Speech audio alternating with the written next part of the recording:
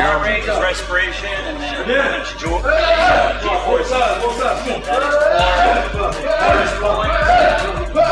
So it's a lot better just looking at heart rate, so we can see how his effort is going, see his body temperature, what position he's in, how much he's moving, and then it's all graphed here. Afterwards, we can take all that information, and it's another program that I can analyze how he recovered between rounds, quick enough, his heart rate fast enough, what we need to tweak in strength and conditioning to improve it even more.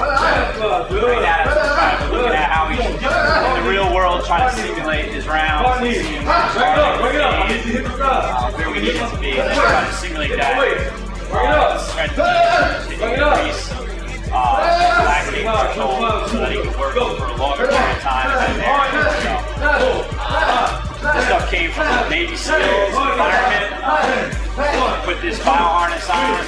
When the SEALs are out doing a mission that somebody back home can look, watch and monitor vital signs and all this stuff, so that if something was going wrong, they would be able to go in there. So I adapted that technology